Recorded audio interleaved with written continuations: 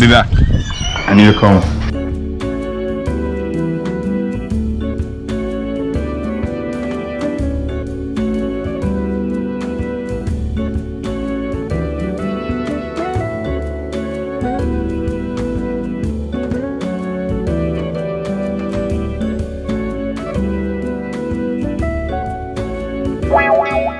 YouTube has been a minute. I haven't posted a video in about 2 months. That is on me. I got in my own way. I got lazy. But we're back with a crazy transformation on my cousin Matt. I went back home, visited some family. He had grown his hair out since February and waited for me to come home to cut it. Typically he does a number 3 on the top with a bald fade, but he wanted to leave some length on top. Still do a bald fade on the side, but go ahead and transition into a comb over on the top.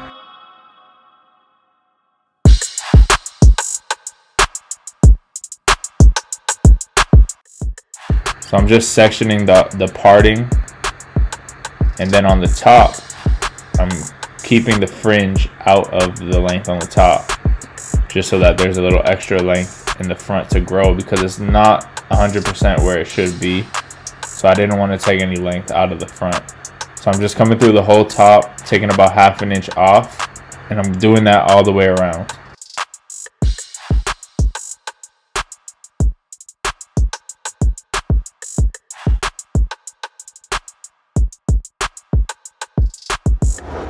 So I'm going to take the hair from the side.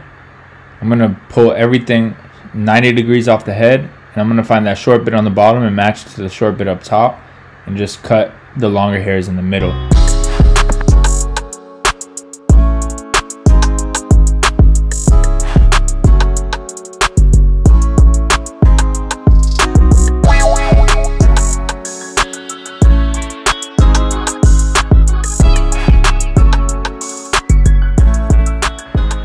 So a little backstory on Matt. He was the first person that ever let me cut his hair, and I basically locked him and myself in my room with some Walmart clippers that didn't even have a lever, and I tried to give him a mid-bald fade. Now obviously without any lever I couldn't control the gradiency of that fade, so every single time I would put a line in trying to remove it, I would just push it higher and higher, to the point where he actually was bald on his first day of freshman year. And due to those contributions that he's made, those sacrifices that he's made, I owe this kid free haircuts for the rest of his life. And I gave him that haircut, and I contemplated whether this was for me or not. But I didn't stop. I just kept pushing. He kept letting me cut his hair, and as time went on, it got better and better. And here we are almost 5 years later, still doing this. So with that being said, just keep pushing, keep working on your craft, master everything that you can, and just have fun while you're doing it.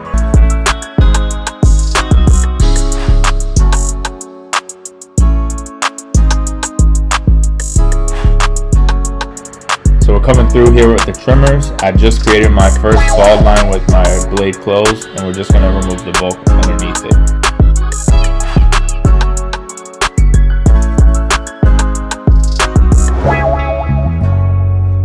We're going to go with the blade open, and we're just going to notch it down halfway, quarter way, close until that bottom line is faded out.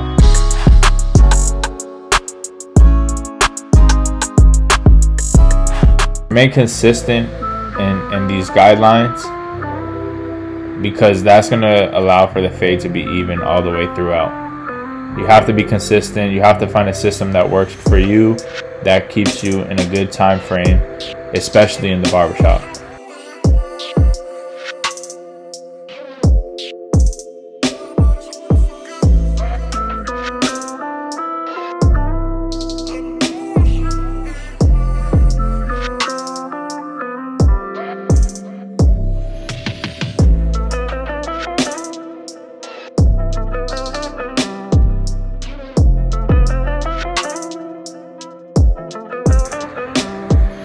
So we're just using the number 1. We're going open to close. And then we're going to come in with the 0.5 guard. And we're going to come in halfway open, and we're just going to notch it down until it's closed and that bottom line is blended.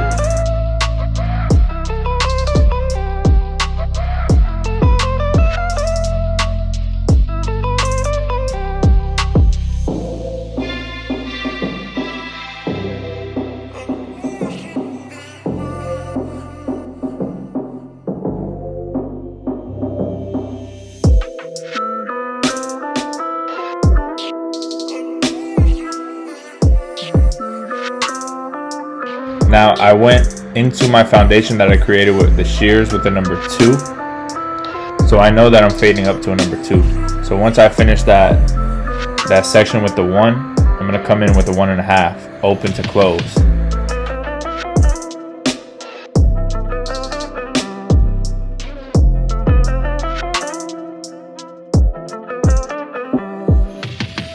So we're going to just repeat the same process in the back of the head. And as you can see, I'm just working through notch by notch, going open to close, putting the number 1 on, same thing, open to close, and finally getting to the 0.5 guard. And that last guard will remove that faint line that you're seeing.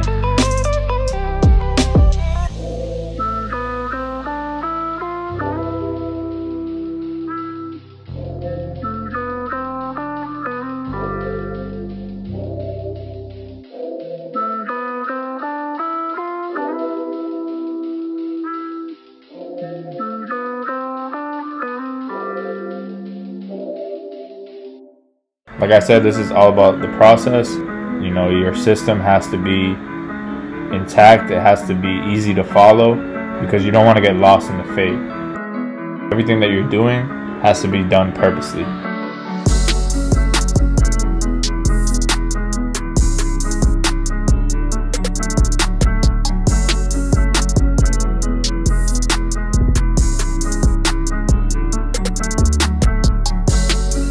So here we're just detailing. I'm using the corners of my clipper with the 0.5 guard on, and I'm coming up into that 1 open area. The back of the head is way more dense, so you can afford to go up a little bit higher with that 0.5 guard to take out any dark spots. Now on the comb over side where the hair will fall, I'm using shear over comb just to blend the rest of that ridge into the sides.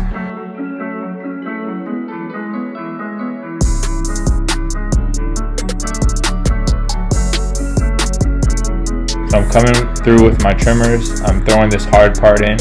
I'm not making it super thick because I'm going to come into it with the razor anyways to define it. Now obviously there's 2 sides to every line, so you're going to come through, flip the trimmer over and hit that bottom line. And make sure you line up your mouse over that like button. Show the page some support. Like, share, comment, subscribe. We're going to try to be super consistent on here. Gonna try to drop as much as I can, put out as much content as I can for you, for me, for my own growth, and for this channel.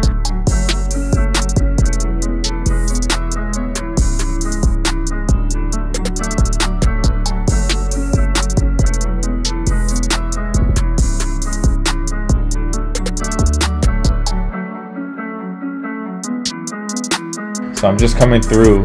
Like I said, the same system. I know that I left off with the number 2, so I just put a number 3 on and I went up a little bit higher, and I'm just detailing. I'm using my eye just to see, you know, how the hair is reacting to the guard, if I have to drop down to a lower guard, and so forth. So I like how this was looking, so I came through with the trimmer just to start the lineup. Now once you put this lineup into the hair, you're going to see imperfections that you wouldn't be able to see prior.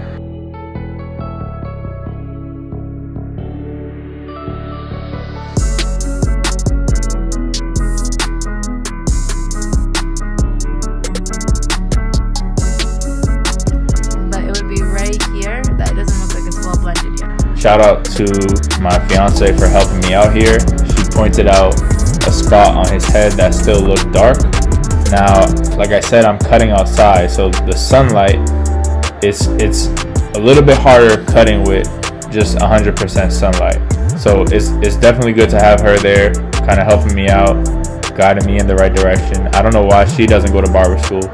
I've told her a million times to do that because she definitely has the eye for it. So we're gonna finish up this other side of the lineup, and in the front, I'm not gonna really put a hard line. I'm just gonna kind of trim some of the hairs that are hanging over. Then I'm gonna just go over the rest of his hair with shear over comb and just kind of use my eye.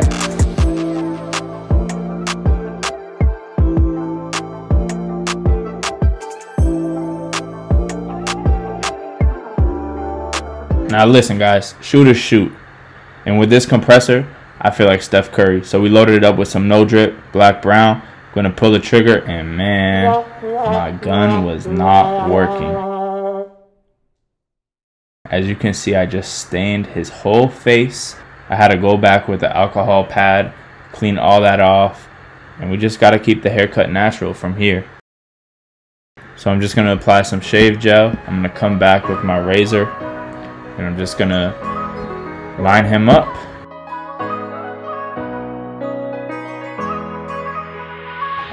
Guys, definitely check your guns before using it. Make sure that they spray. It's just a headache cleaning that up off the client, and it's also embarrassing. So just double check the gun before you use it. Don't make the same mistake that I did. Learn from me. I'm glad that it was my cousin that I was doing this on, because if that was a client in the shop, it wouldn't have looked good. So here we go now with the razor. We're just coming back through the hard part, and we're just touching it up, making it look sharp.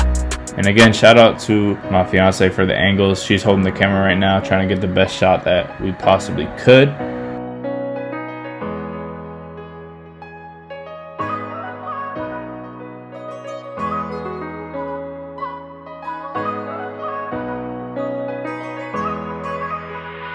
Now I have some Elegance gel that I'm going to put into his hair. I'm not a huge fan of gel. I don't like how it dries and flakes up, but that's all that I had in my grandmother's house, so we're going to make it work.